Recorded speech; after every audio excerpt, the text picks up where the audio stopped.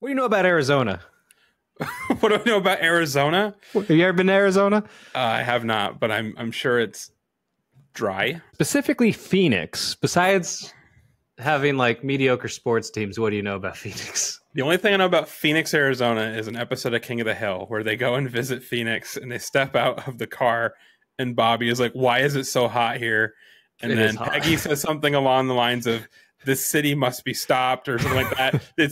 It's a monument to man's arrogance. Something like that. You know what? That's exactly how I feel about the desert, man. Because when we went to Vegas a couple of years ago, which is like right above Arizona, or like right next to Arizona, it is ungodly hot, dude. It's like 120 degrees, and it's just like, who would put a city here? So like, I've never been, but I know it's a dry heat. But I feel when it gets that hot, it doesn't make a damn difference. It doesn't make us. It doesn't. It's so awful. So Fernando, why are you asking about Arizona? Well, Austin, because in 1997, one of the most bizarre instances of footage involving unidentified flying objects occurred on March 13th. And that brings us to the Phoenix Lights. Have you ever heard of the Phoenix Lights? I have heard of the Phoenix Lights. Uh-huh. What do you know about the Phoenix Lights? I know that it was it was the most witnessed UFO incident ever. Exactly. There's pictures, there's video, like you can lots of news. It was on the news. News coverage. It was on the news. You can go anywhere and you can find this. You can YouTube it and everything will be right there. And it's kind of, there's no good argument for it not being aliens. They're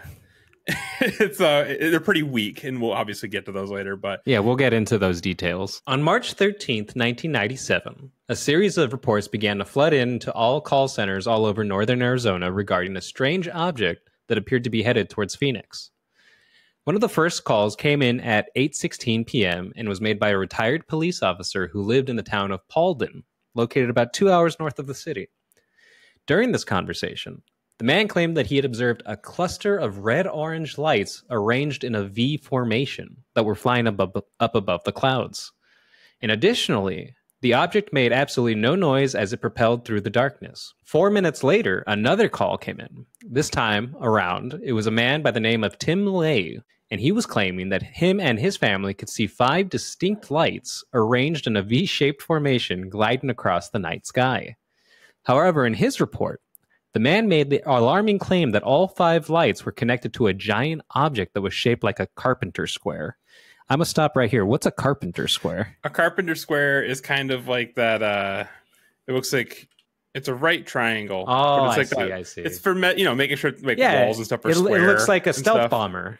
Yeah, actually, yeah, kind of, yeah. Yeah, it does look like a military stealth bomber, but I don't know if they have lights like that. You can tell that this man was like definitely like a carpenter or something, because I feel most people wouldn't make that comparison. Probably not. I would just say stealth bomber.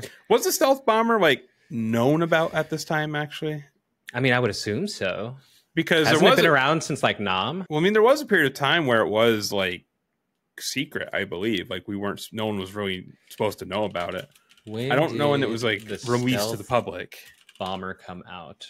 When was the stealth bomber made public? A quick Google search. November 22nd, 1988. So it was relatively new.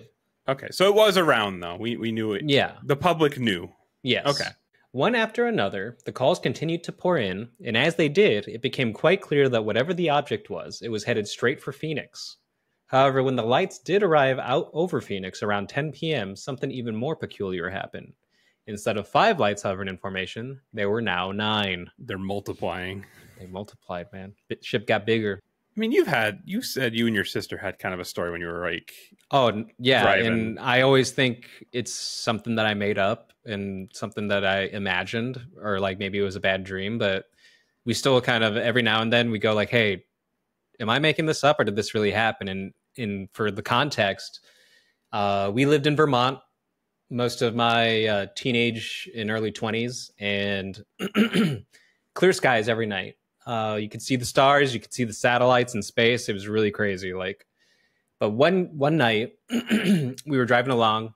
I think we were taking my little cousins to McDonald's or something, and we were stopped at a stop sign. But I kind of I kind of noticed that there was some lights above me that were just kind of hovering. And I was like, okay, that's not a plane. It's just like kind of like the Phoenix lights, right? They were just literally hovering right above me. And my little sister, who at the time was probably like 19, was right next to me in the passenger seat.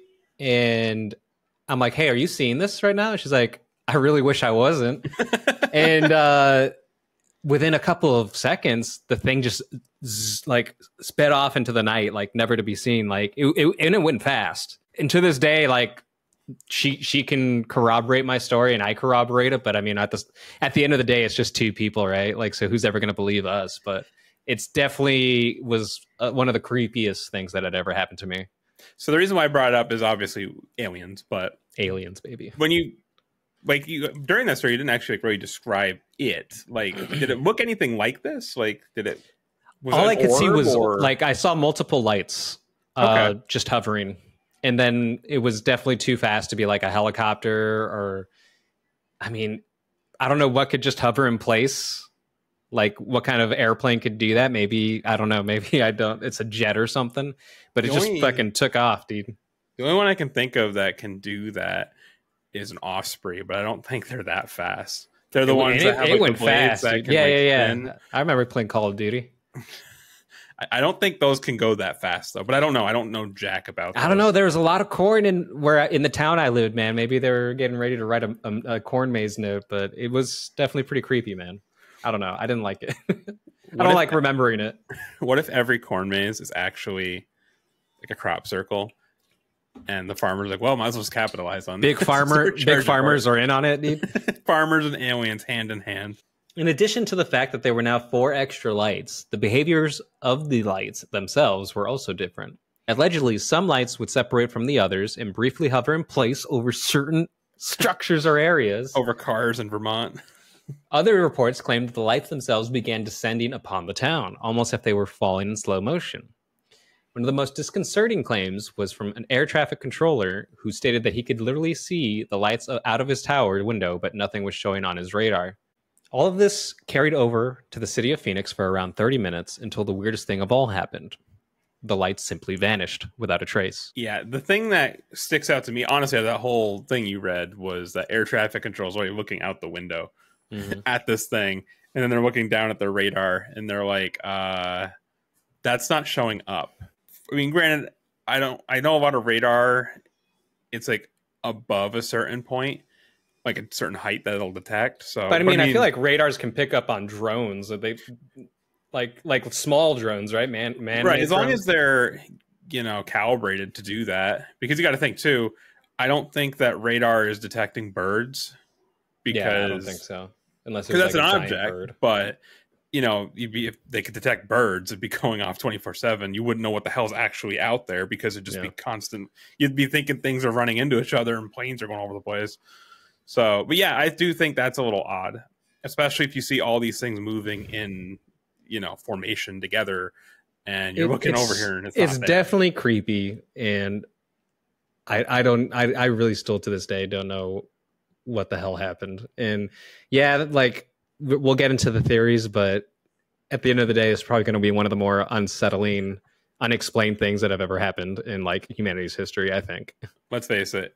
If it is what we think it is, you're not allowed to know anyway. So. Well, now you are, because the government, like, released. Remember when they released some footage? It was like a year or two before the Supreme Court hearing. They did, but they didn't come out and say these are aliens. However, they basically did in a way because they're like, well, it's not us, and it's not the Russians, and it's not the Chinese, and it's not our allies. Okay, well.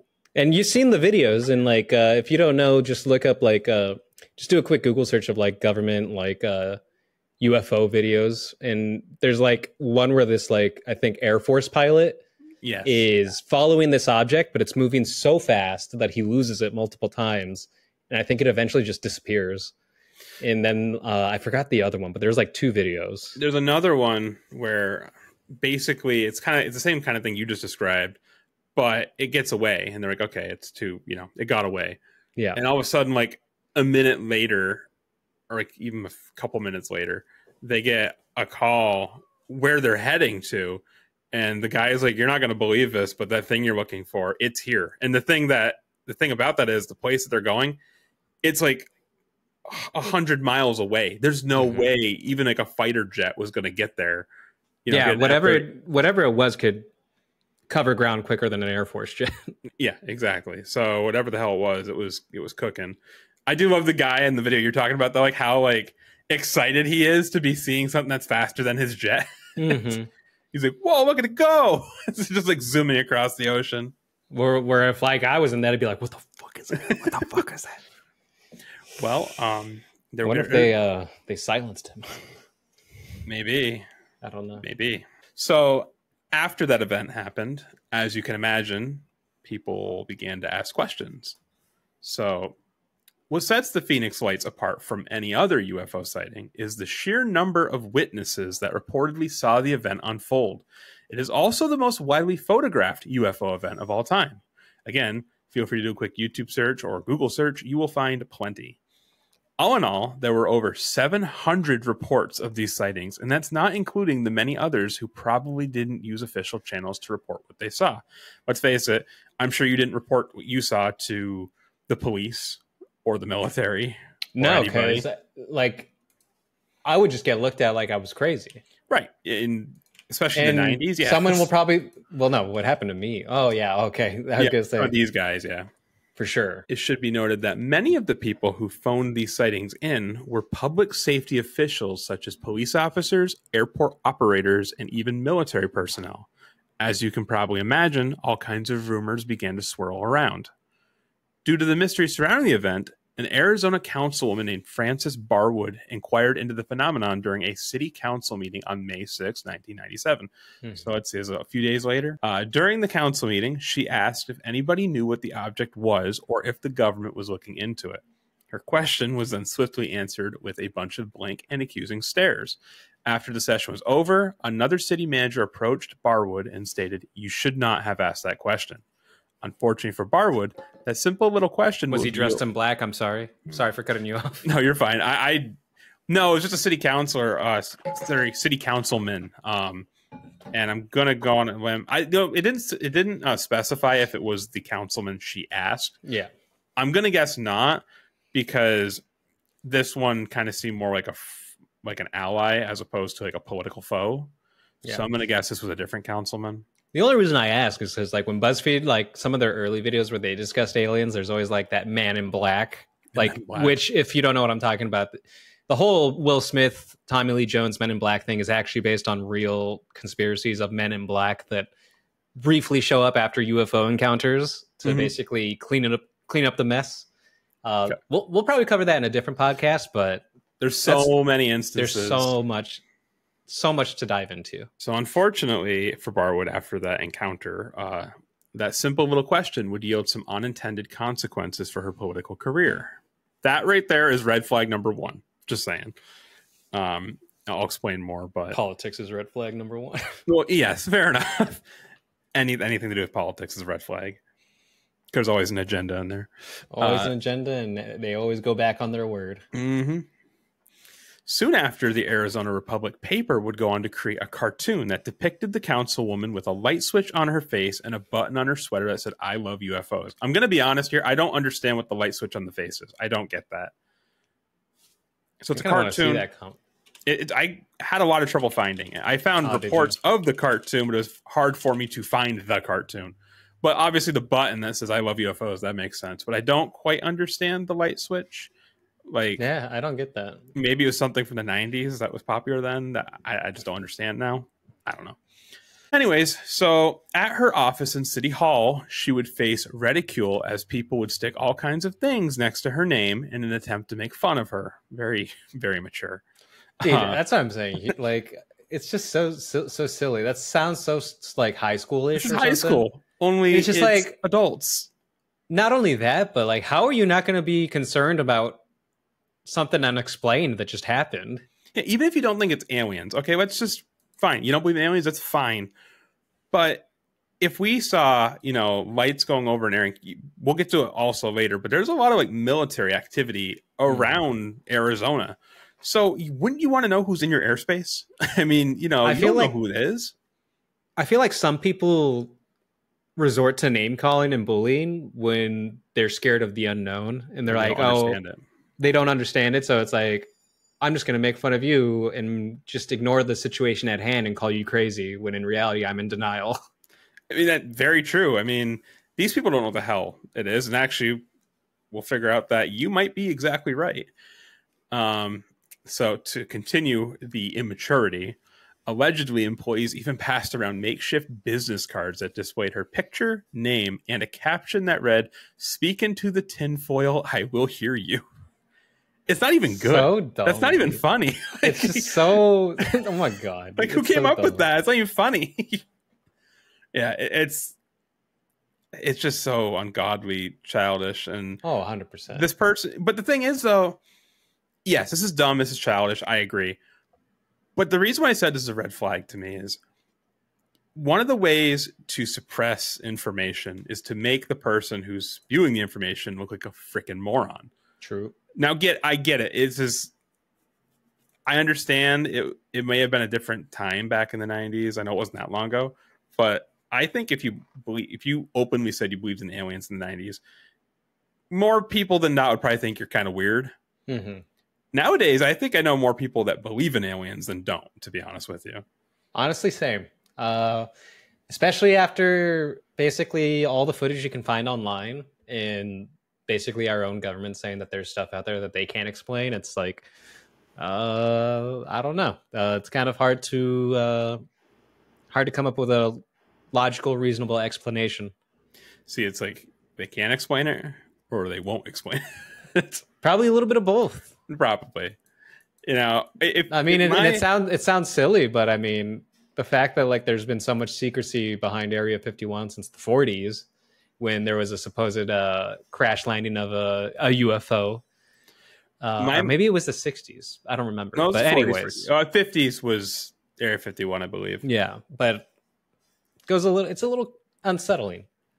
It is. You know what kind of makes me like my mind with this stuff, because someday it honestly depends on the day, like which timeline I believe in, so to speak. Like, you know, there's the people who believe that like the government's working with aliens. You know, the aliens are working with us. And some days I believe that, because you think of how like much technology has, you know, gotten better over the past, ever since the Area 51 crash. There's so many examples. Yeah. Like the microchip, that's a big one. You know, it wasn't too long after that what would basically take a room and a machine that weighed like 30 tons all of a sudden got condensed into like a little chip within a decade, which is pretty crazy if you really think about it. Yeah. I mean, it wasn't. I mean, the microchip was still bigger compared to what we're used to. But I mean, even if it was smaller than this, but even if it was like that big, you got to think 30 tons of machinery being condensed into that in a decade.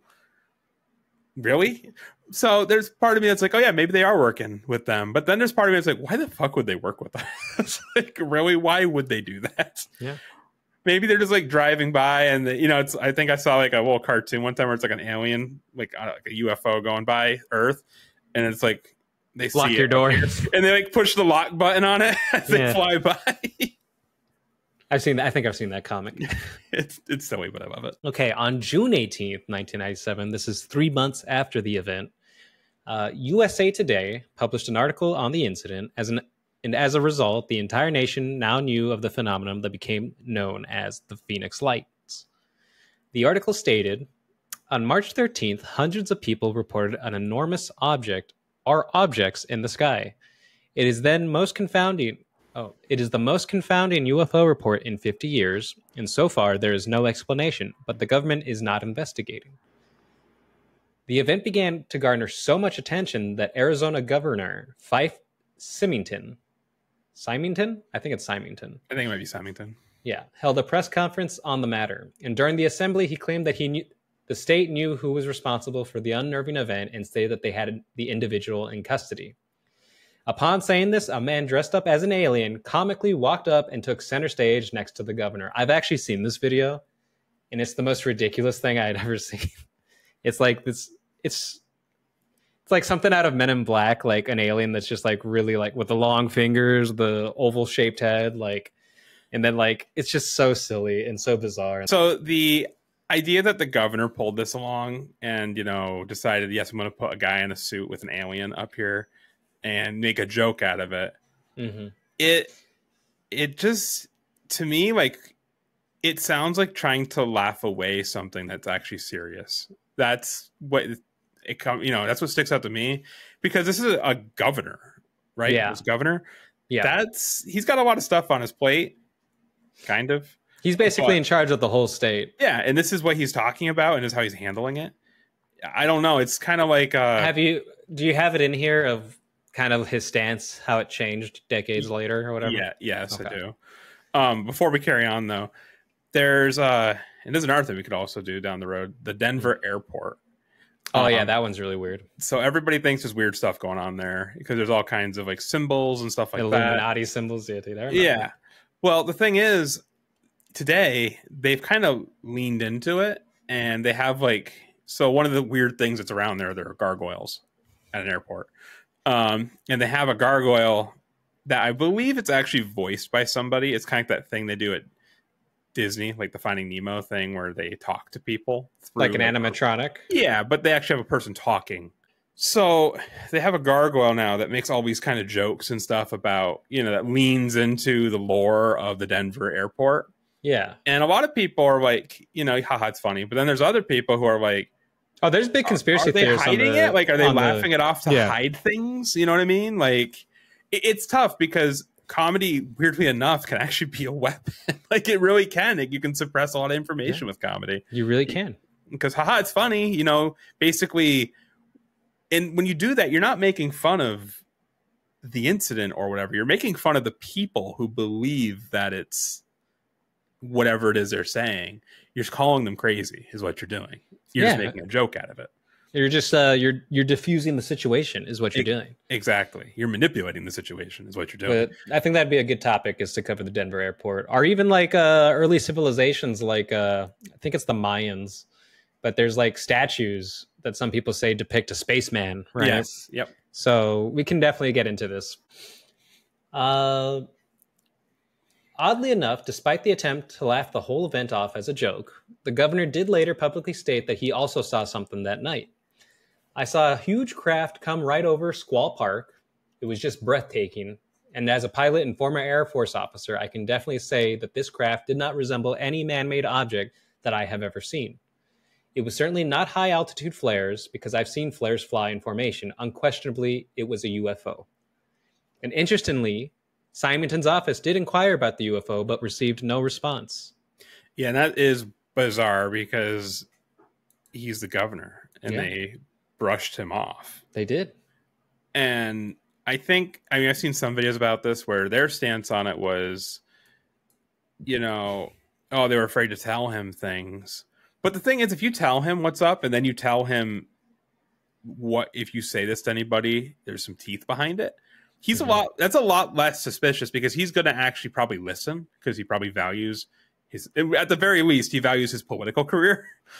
But when you tell a governor, no, we're not telling you what happened in your own state, and then he comes out and says that is super suspicious. One I didn't put in here that I forgot to be honest, but it's kind of interesting.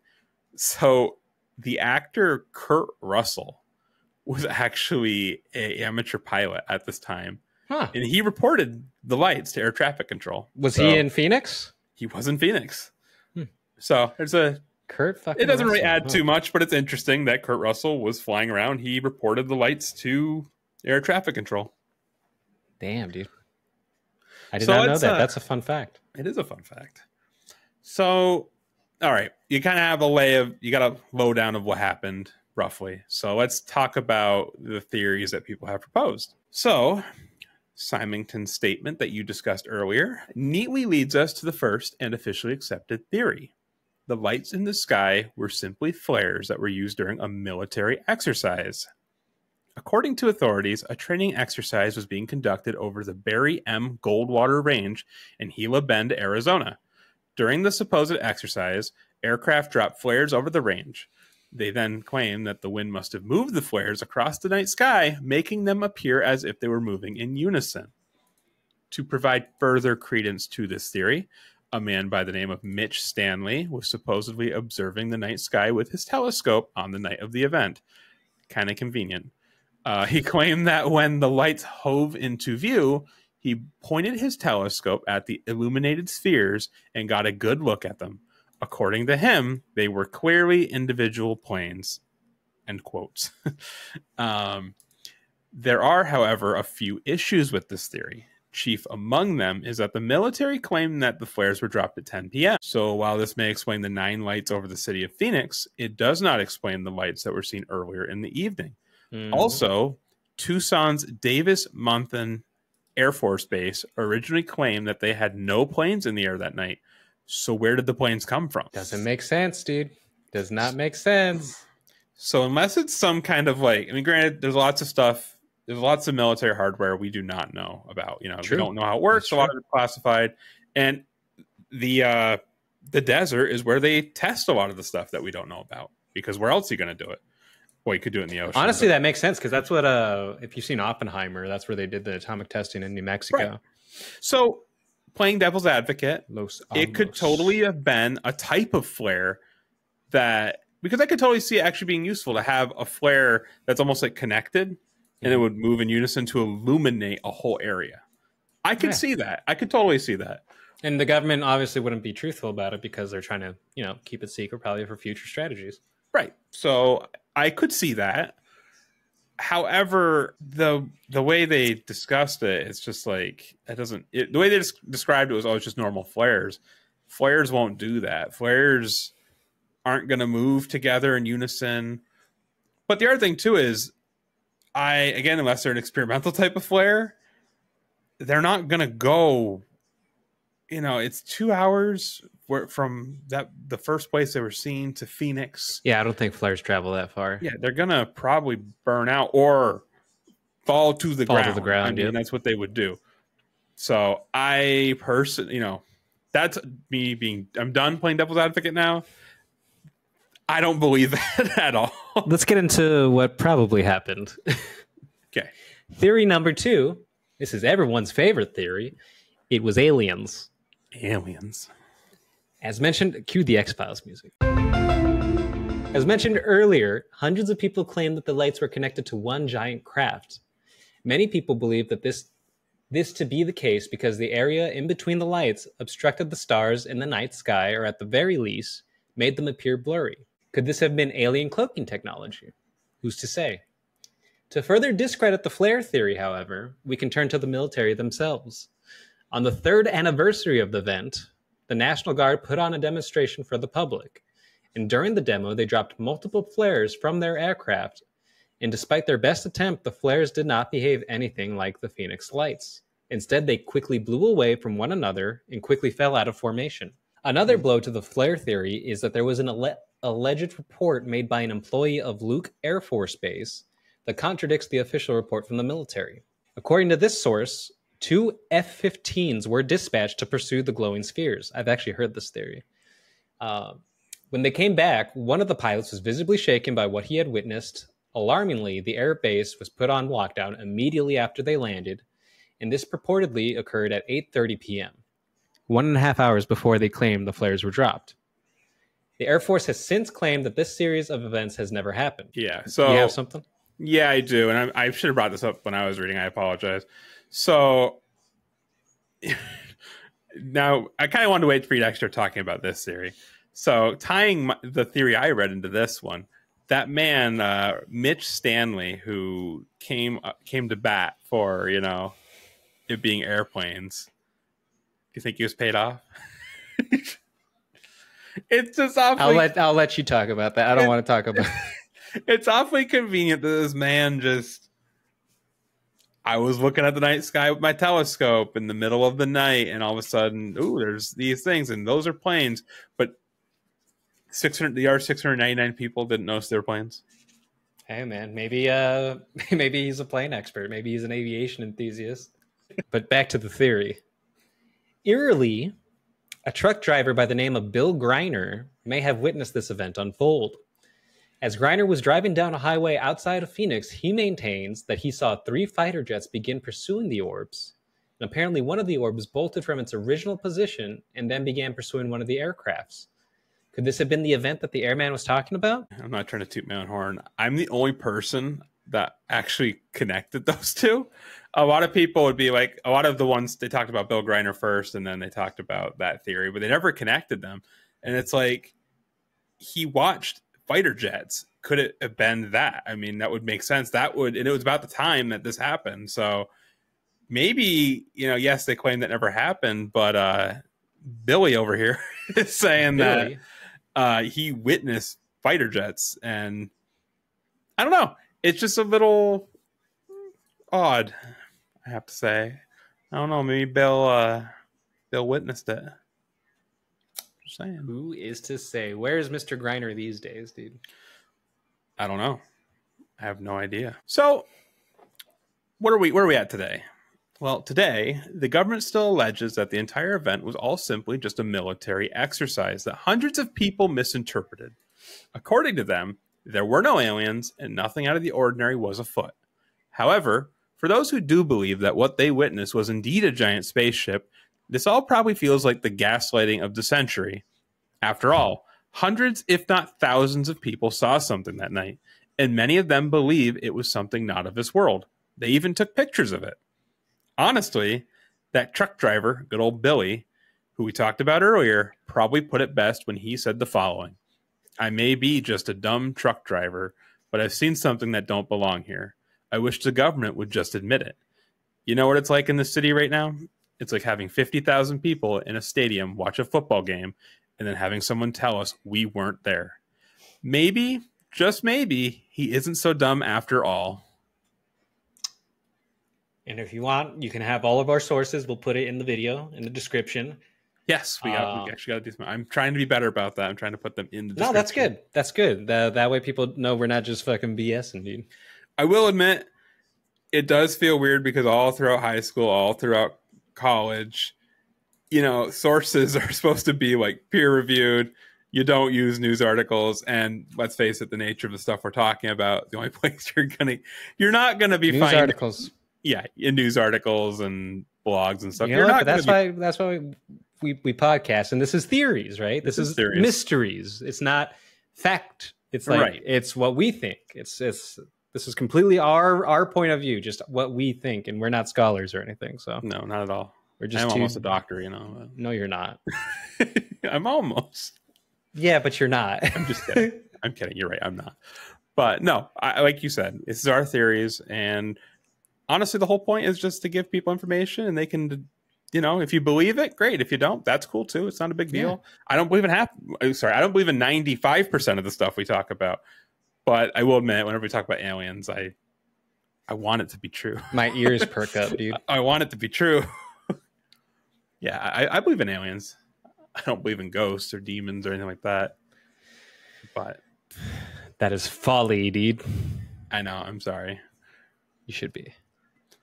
So yeah, that is the Phoenix Lights. It's kind of short and sweet, but it's just a lot of it's just speculation. I mean, what we do know is over 700 people saw lights in the sky. That's what we know. What we don't know is what the lights were. Yeah, no one knows what they saw. What it actually was. Except the guy with the telescope. He knew exactly what he saw. Mm-hmm. So him and the government. Yeah. It's we'll probably never know. Unless, you know what? That's why it's a mystery. Maybe 100 years from now it'll be declassified. We'll be dead, but probably. Your grandkids might be able to know. So, all right. Do you have anything else you want to do? You want to plug away? Yeah, sure. I'll plug away. All right, guys. So that's going to conclude our episode for the night. And if you would like to see more of our stuff and actually see our faces, if you're not doing that right now, you can go over on YouTube and you can find us over there at You Go First Pod. That's our channel name. You'll see all of our other podcasts. We also have some shorts over there, so you can check those out. If you want to see us play some video games, spooky video games, you can go over also to YouTube, and that is at You Go First Gaming. We have a lot of videos over there. It's a very active channel. We actually have an okay amount of subscribers over there. So if we'd absolutely love it if you'd come join us over there and check us out. Those are fun, and they're more creepy, I think. There's a lot of jump scares and stuff. So if you're like, especially a lot more late screaming night, and cursing. A lot more screaming and cursing. This one's a little more family oriented. Yeah. Is it family oriented? We won't call it family. Would you let your child family oriented, family friendly, but they're still swearing. It's Anyways, if you are watching us on YouTube right now, but you want to hear us in your car or in the subway on your way to work or wherever, you can find our podcast on Spotify, Apple Music, Amazon Music, basically, or wherever you get your podcasts. Wherever you get your podcasts. And if you have a question or just want to, talk to us or boo us or whatever, or suggest a topic, yes, that's a big one. We would love a suggested topic. You can email us at yougofirst.tv@gmail.com. Those are all the plugs, guys. So before we let you go, Fernando, do you got any final thoughts? To play it safe, no, I don't. I don't have any final thoughts. Well, that's okay. If you really want my final thoughts, hit me up at the email. Email us. Email me. But then they're going to use it and they're going to send all your letters to the government. Email me at a place where Snapchat me.